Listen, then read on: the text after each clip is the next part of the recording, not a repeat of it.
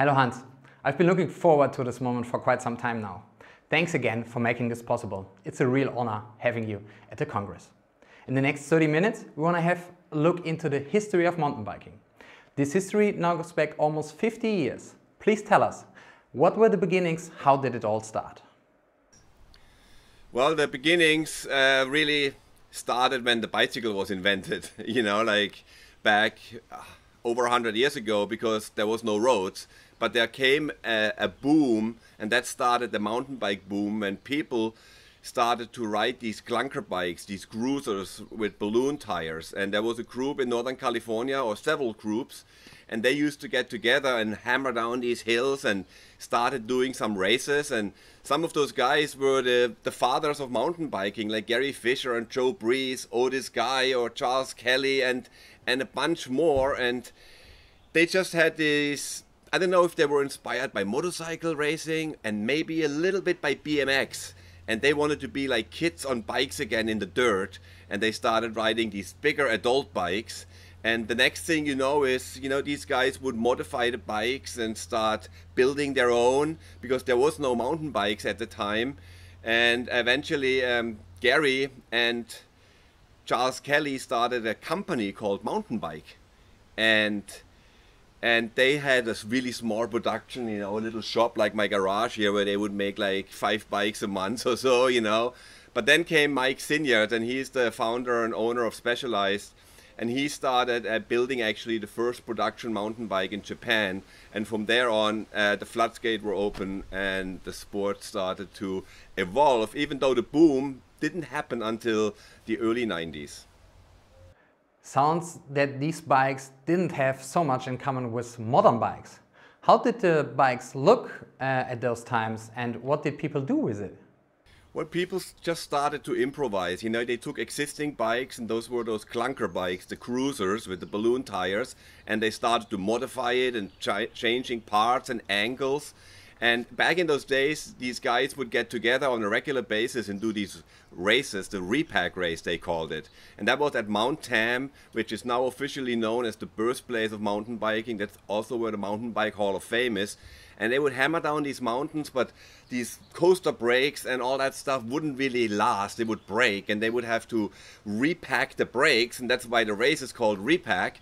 But then riders would come from other areas in the bay, from Southern California, or from the Cupertino riders, or different guys would come, and they would all race in that race. And slowly bikes got better, they got improvised, people started building their own frames. And I mean, let's just call my friend Otis. He's one of the old-timers who was there. He runs the Mountain Bike Hall of Fame, and he can maybe show us the museum right there and tell us how it all went down. Hi, my name's Otis Guy. We are here at the Marin Museum of Bicycling, which also houses the Mountain Bike Hall of Fame. And I'm very lucky to be here with Joe Breeze, and we're doing a video for Hans Rey, which will be used at a German conference. So welcome Germany to our little talk with Joe. Yeah, hi, Joe Breeze, with my good friend Otis Guy, who I used to ride with way back when in the early 70s with Mark Venditti on Mount Tamalpais, having those first initial days of mountain biking for us on our backyard, in our backyard. And so for us, all of us were road riders, including Gary Fisher, Mark Venditti, myself, Joe. So for us, cycling was already part of us. And we discovered through Mark mountain bikes, and we started riding them together with him in October of 1973. And being competitive guys, eventually somebody's going to say, well, I'm fastest. And so you're going to have to prove it, right? And it was Charlie Kelly and Fred Wolf who came up with the repack race out west of town, this initial downhill, a 2-mile downhill, 1,300-foot drop to determine who was the fastest.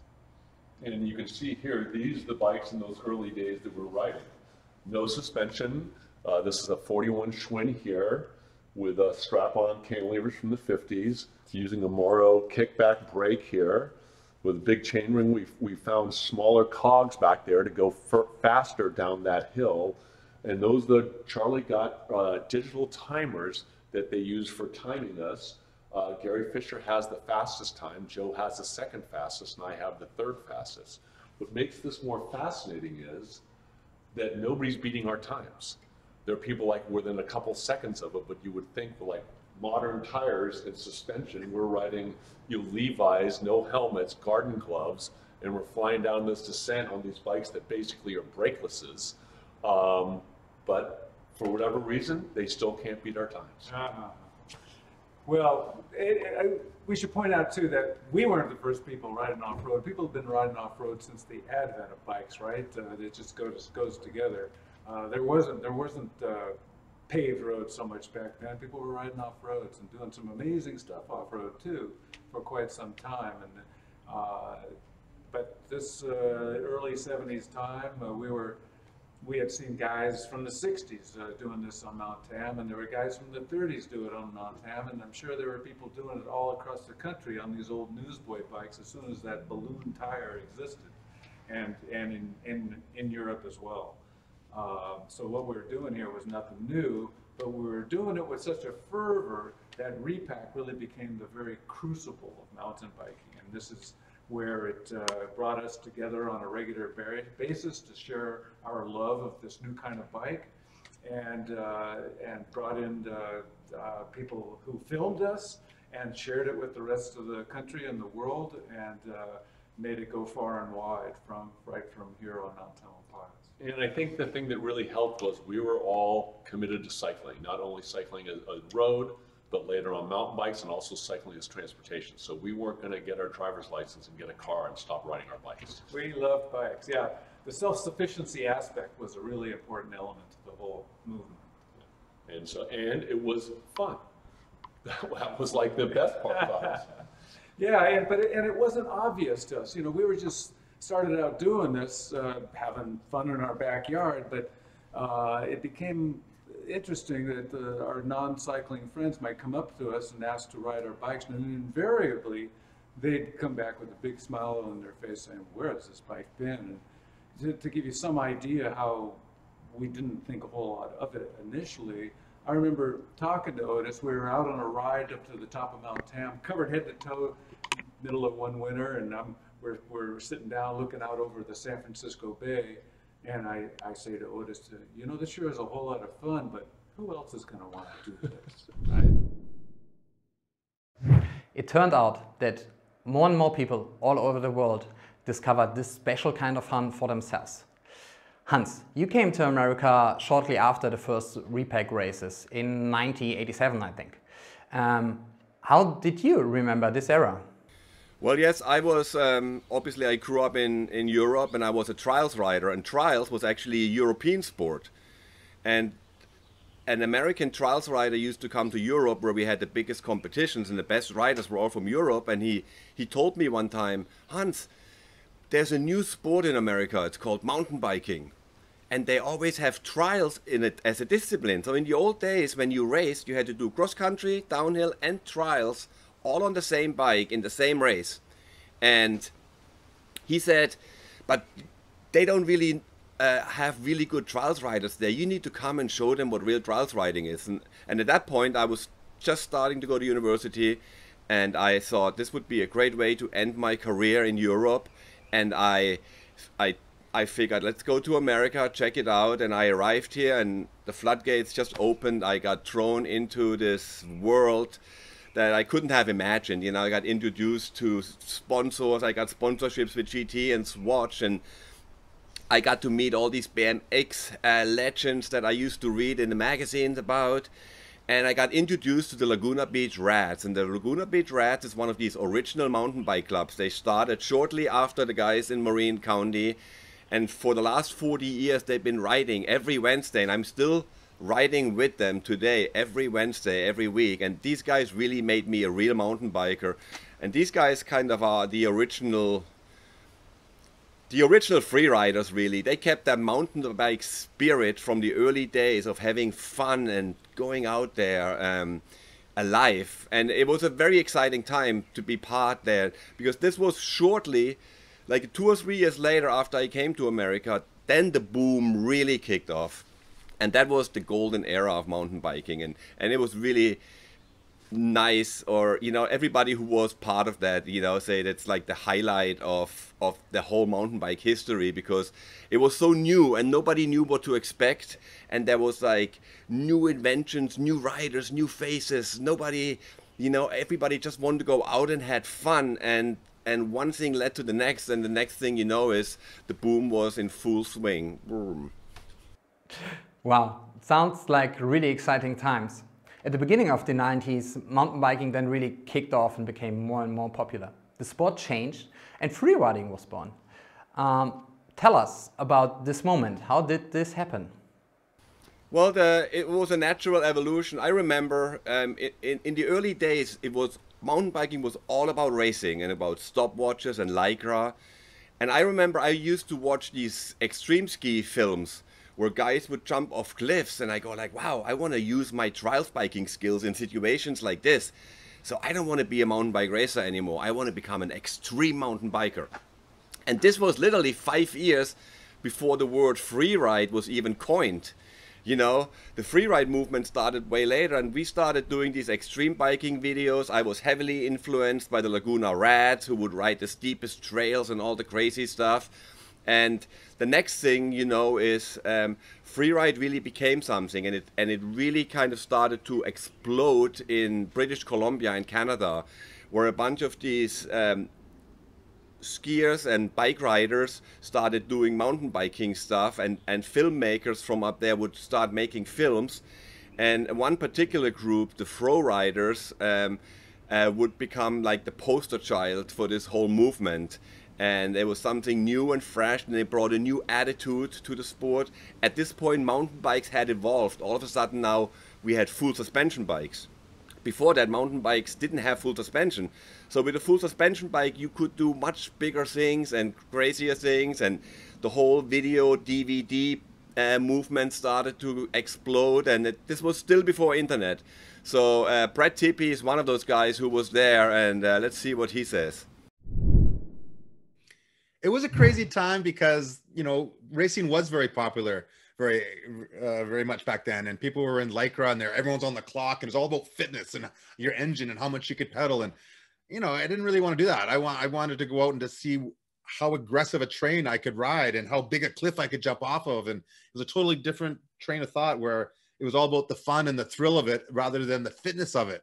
And people, you know, like me and like you and like others, were all about into the ability to ride new terrain and have fun doing it. And it was quite scary because, you know, the bikes weren't really ready yet for what we were doing, and we were jumping off things, and it was kind of like leaping into the unknown of riding these aggressive Kamloops hoodoo cliffs or steep rocks in North Vancouver. And it was very much pioneering and trying to outdo each other to see what was possible, and breaking bikes and fixing bikes and breaking ourselves and getting healthy and then trying it again. And it was a crazy time. It was unknown, and I absolutely loved it.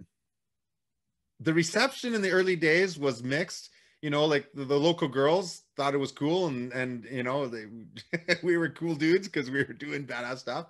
But a lot of the people in the industry thought we were crazy, and we were actually frowned upon by a lot of people that were, you know, involved with IMBA or trail associations, because we were riding off trail, and we were very, very bad people because we weren't on the trails.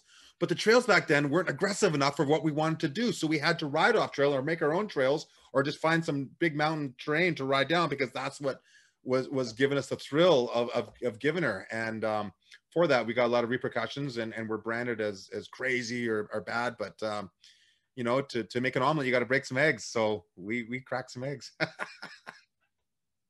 You know, it created a lifestyle about having fun and mountain biking for the pure sport of having wind in your face and the adrenaline giving her, and not being on the clock and not being in, you know, in a competitive format. Although, you know, we're dudes or hardcore ladies, so it's always kind of competitive in some way, but it's competitive in a different way. It's not how fast you are, it's not getting a good time, it's having a good time. And you know, I think that if someone didn't pioneer it like we did, then it would have been someone else eventually. But you know, we were there, and we were the ones that kind of like took to it and made it what it is, or helped make it what it is. The different pieces of the puzzle, had different styles that formated, you know, creating riding for fun and free riding and riding more aggressive stuff. So it was kind of scary, but it was super fun. And, you know, if I had to do it again, I'd do it exactly the same way. I just love listening to Brett Tippie. Sounds like really crazy times back then. We're going to switch to Germany now. In 1982, Wolfgang Renner brought the first mountain biking to Germany. Then mountain biking developed in Germany. How do you remember that time, Hans? Well, in Germany, the boom started in the early 1990s when the bike magazine came on the market. Stanciu was the publisher, or rather the editor-in-chief. He created the bike magazine, and that was practically the Bible for all mountain bikers. They set the tone. But even before that, in the mid-1980s, Wolfgang Renner, who later owned the bike brands Centurion and also Merida, he had already brought BMX to Germany in the early 1980s. He triggered the BMX boom. He was a big fan of mountain bikes. I remember reading an article published in Germany in a magazine in 1985. It was an article about balloon bikes and this trend. I wasn't really interested in 26-inch bikes like that. We still rode 20 inches at the time. But Wolfgang had a vision. He took the mountain bike literally into the mountains. That means he was already doing expeditions to the Himalayas and so on back then. That was way before the time, long before people started traveling the world on bikes. Basically, everything started with this bike. When I rode through the Karwendel Valley for the first time in 1976, I realized that it was probably not the right thing to do with my cross bike. Then I saw the Klunkers in Long Beach. Then I made a little drawing. The Japanese then built me the first mountain bike in 1981-82, which came onto the market. We rode this bike through Tibet in 1987. That was an expedition with Andy Heckmeyer from Lhasa to Kathmandu over 5,000-meter high passes. In the years that followed, I did many expeditions. I was, so to speak, lucky to be born early. German Chancellor at the time, Helmut Kohl, once said, "The Glück der späten Geburt, grace of late birth." I had the grace of early birth. There were still many white spots on the map. Then a big wave started when the Alps were crossed for the first time. And I laid the foundation for the first bike Transalp with my friend Uli Stanciu in the Napa Valley. Together with him, or let's say rather, he did it. I also have to mention Hans Rey again. In the beginning, he made the trial sport big in Germany. Then he went to America. We sponsored him as a very young rider. Uli Stanciu got the whole wave rolling by founding the bike magazine.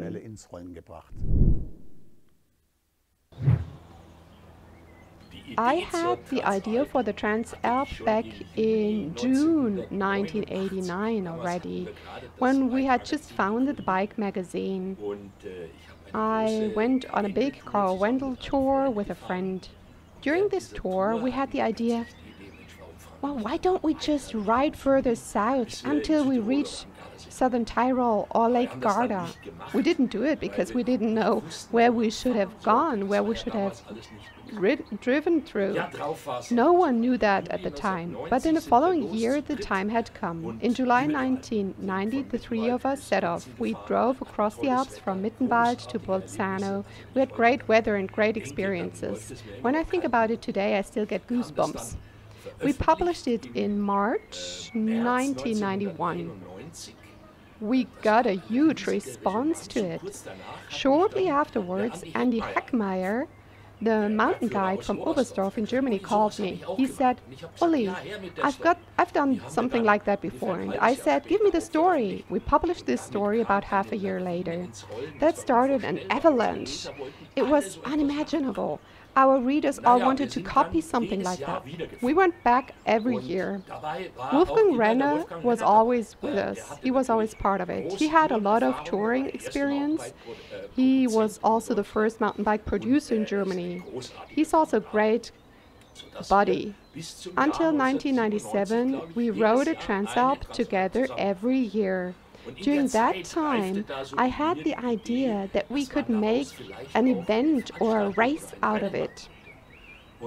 As luck would have it, I met Wolfgang Renner in the spring of 1997 in the Napa Valley at a Bike World Cup. We sat down together in a restaurant in the evening, we had a bottle of wine together, and I presented him with the idea. Couldn't we set up something like a Transalp challenge? And he said, well, if you do that, I'll be your first sponsor. That's how the bike Transalp got started. In the years that followed, it became probably the most important mountain bike race in the world and has been copied many times. I had my first experience on the mountain bike back in 1985. At that time, I was still editor-in-chief at Surf magazine, and I immediately recognized that mountain biking had huge potential. It offered exactly the same freedom and independence that windsurfing did. There we were free of rules. It was not about training and physical exercise, but rather about playing with the forces of nature. I then presented the idea to the publishing house that we should make a magazine out of it. At that time, there was still a bit of a, well, couple stick to your last mentality. Do we really want to start something so completely new? But with my power of persuasion, I somehow got everyone on board. And in May 1989, the first bike magazine came out. It was a sensational success. We doubled the circulation in the first year already. Well, it covered important topics such as technology, of course, but then also riding techniques. No one knew how to mountain bike yet. We had to learn that first, and that's when a young guy caught my eye, Hans Rey. He had become trial world champion. He was able to show us things in terms of riding techniques. That was unbelievable. I did then a story with him right at the beginning on riding techniques that we also published in 1990. That was a huge success. I mean, buddy hop jumping. If I think of that, that was a sensation back then. Today, everyone can do it. I went on from there. I then had the idea of organizing a bike festival so that our readers not only get beautifully printed papers, but that they could also have their own experiences together with the stars, whom they would otherwise never have been able to see anywhere. Of course, we also invited Hans Rey. He showed great stunt shows in Riva del Garda. That's how Lake Garda became the great biking mecca that it is today. The bike magazine still exists, the bike festival still exists, Bike Transalp still exists.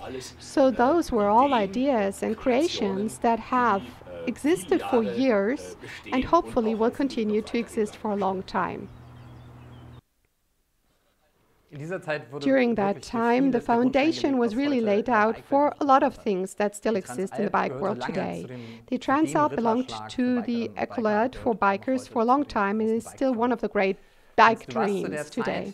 Hans, you were on the road a lot in America at that time. How did you experience the development there in the 1990s? I was able to make a name for myself in America very quickly at the end of the 1980s. When Uli Stanciu came to America for the first time, I was almost, a household name, so to speak. They asked themselves, well, what is the German Swiss doing in America? Everybody knows him there. Of course, with Uli, I was at the right address for Germany. We then did a huge technique story, riding technique story. A book was made out of it. I then did trial shows all over the world, including Europe. It was all there. I also went to Eurobike, etc. That was before the internet boom. Then it went full throttle. A few years later, I made the first videos. Nobody knew that kind back then. There was no such thing. There was no internet, no YouTube. Mountain biking was hardly ever on TV. If it was, then it was just a boring cross-country race. I was the first to make videos like that, extreme biking with lifestyle and fun. That was one of the milestones for me. And then after that, the whole sport developed rapidly. Wow, crazy 90s, really. Meilensteine, milestones in English, is a good keyword. At the end of the 90s, beginning of the new millennium, what was pushing the development of biking at this time? Well, yeah, the sport and the bikes, the development was crazy, you know, new materials, new suspension, new technology. And the first 20 years was really about the bike technology. But then we came into an era when it started to become more about where we ride and how we ride. And that was the era of purpose-built trails. You know, in the early 90s, there was a guy, David Davis in Wales, who started building these trail centers in the UK with purpose-built trails. Before that, we mountain bikers would ride anywhere. You just give us a hill and we ride it. Any road, any trail. We didn't know it could be much better until people started building those trails, and that was kind of the beginning of bike parks. And for example, Didi Schneider from Germany was one of those early pioneers with the vision. He built a bike park in Germany at the same time then Whistler started. And his bike park was actually, as much as it was very small and very remote, it was very, very good. And so this was kind of the new trend to start doing destinations with a really good product and infrastructure. And I mean, and that's what really the last 20 years have been about. And it's really a good time to be a mountain biker now, because our sport is in such a great position. And simultaneously, we developed all these subcultures within our sport. You know, there was the single speed guys and the marathon guys and the fat tire guys and the dirt jumpers and then the enduro guys. And now we have the e-bikers. So there is a lot of cultures, and they all have their own kind of philosophies, their own bikes, their own fashion, their own styles. And they could all blossom next to each other. And that's kind of the beauty about mountain bikes, that we have, that anybody can do it the way they prefer to do it. This is a really beautiful description of what mountain biking is and means to a lot of people all over the globe. Then really, mountain bike became really, really big. In your point of view, why and how did this happen?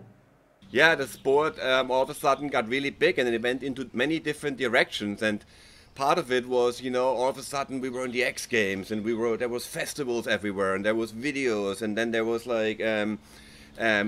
Olympics eventually, and all these things, and people really, everybody kind of got aware of that mountain bike, that new thing, and how cool it was, and with this opened the doors for tourism. And all of a sudden, destinations started to realize this as a kind of a business. And we had some incredible examples. You know, initially, when you were thinking mountain biking, you would think St. Moritz, Kitzbühel, or places like this in the Alps. But all of a sudden, there was places in the Bavarian forest, or in Czechoslovakia, or in Wales that you never heard of, and you would have never thought about going there. But these people started building bike trails, and that's what the bikers wanted. They wanted infrastructure. And I remember we started an early project in the Altaresia region, which is partly in the Engadine in Switzerland and partly in the Valtellina in Italy. And this was at the time when the ski lifts started to open up for bikers. And the ski resorts all of a sudden saw a summer business opportunity. But also the heavier freeride bikes came to Europe, and those bikes were really made to ride downhill, not so much uphill. It was hard work. So in those days, you know, people would say, well, if you want to ride downhill, you have to earn it to get up the hill first and pedal.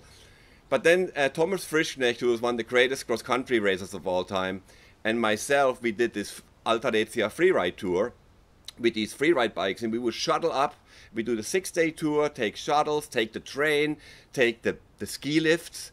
And all of a sudden, some of those critical Swiss people would be like, well, if Thomas Frischknecht can take the lift, we can take it maybe sometimes too. And it kind of, you know, we weren't the first to do that, but this was kind of the time when this kind of riding was acceptable and started to work, and that's how it opened the door for tourism. In the last 5 to 10 years, we really see a big mountain bike boom in a lot of tourism destinations. A lot of this boom is also driven by the e-mountain bike. The e-mountain bike is seen from some bikers, especially from the sporty guys and girls, very critical and with a lot of skepticism. What do you think about the e-mountain bike and its potential for tourism? Well, the e-mountain bike, I think it's a great addition to mountain bikes. I want to make it clear, it has to be the category 1 pedal assist bike. I'm not a fan of the ones with the throttle or the motorcycles or the ones with too much power. But the pedal assist bike, it is such a fun way to ride the bike, and it takes a little bit the focus away from, you don't have to be super fit, and trust me, you still get a workout, but I just think it opens the opportunities of what can be done and who can do it and how it can be done, and there's all new challenges come with that. You know, for me, for example, when I ride my e-bike now, and I still ride my regular bike just as much, believe me, but I like these really technical steep climbs, you know, and challenge myself. Stuff that I always had to push up before or carry my bike. Now I'm pedaling it up on the e-bike, and I think e-bikes are definitely here to stay. We need to make sure that we are represented right, that people understand the e-bikes, and that also the riders follow the rules and integrate with all these other trail users which are out there, you know, because we cannot just come in and take over. We need to respect what's there, nature and rules. True. Not only in the beginning of this Congress, we've been thinking a lot about where this growth is leading us to. Is there a limit of growth and of credibility? In your point of view, what is necessary to make biking sustainably possible for this growing community? Well, it's very important that we educate the mountain bikers, but also the general public, you know, and we need to be represented. When there is local or even domestic meetings where mountain biking decisions are made, mountain bikers need to sit on the table and have explained to the people how it works, lobby basically for us. At the same time, we need to teach all the new mountain bikers. So many people have discovered the mountain bike, especially with the pandemic, but they don't know the rules, they don't know the etiquette, they don't know how to interact with other trail users or to respect the nature.